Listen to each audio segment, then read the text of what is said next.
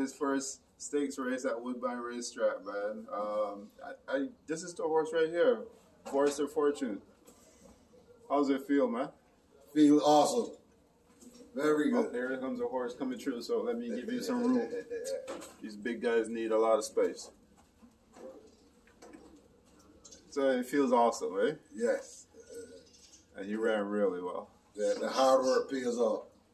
Finally, eh? Finally. I mean, you talked about this horse when I spoke with you early in the spring. That's right. You had high hopes, but here we are today. I always got high hopes on him. And how he proved, right? He ran beautifully. Oh, I can ask for better.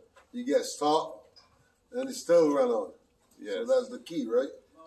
I think the last time he ran, he gets stopped. It was a stop. I remember you telling the connections about the issue. I remember clearly. That's right. Yeah, that's beautiful, man. It's good to see this happen. Thank you. Let's go outside here.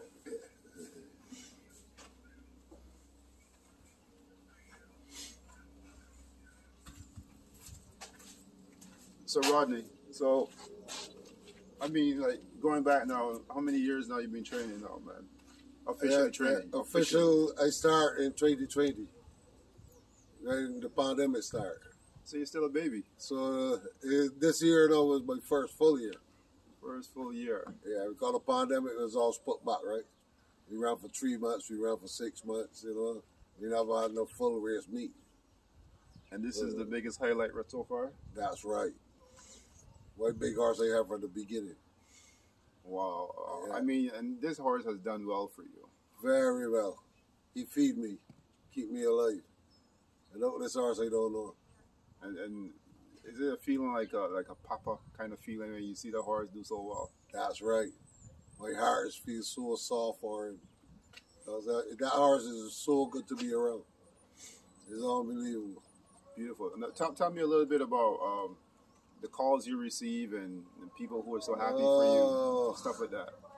And when you look at my Instagram or my Facebook, is like over 300. You know, and I get calls from my friends back home and everything, my family, everything. So everybody's very, very happy. Such an amazing journey, amazing accomplishment. That's right. Especially like for you. For like me, you where said, you came from, right?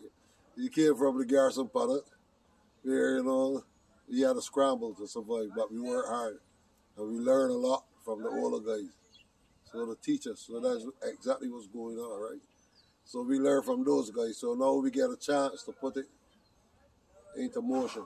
And there's one thing that nobody can take away from you, that your name is inked in right. history. That's right. That's right. I made history in my first full year as a trainer, and I need to do it more. And you don't have a big barn? No, I only have 3 horses. And hopefully somebody can see me now and give me some horses to train. No, I know what I'm doing. But the hardest thing is to get clients, right? You don't know what can happen. So hopefully you might get lucky, you might not. You never know. So let's see what happens, right? Well, that's an amazing accomplishment. Before we go here, did you get any babies for the sales, in the sales? Yes, correct. I got one. Got one. Yeah, number 73. Yeah, now you got me curious filly. now. Yes. A beautiful filly by Reload.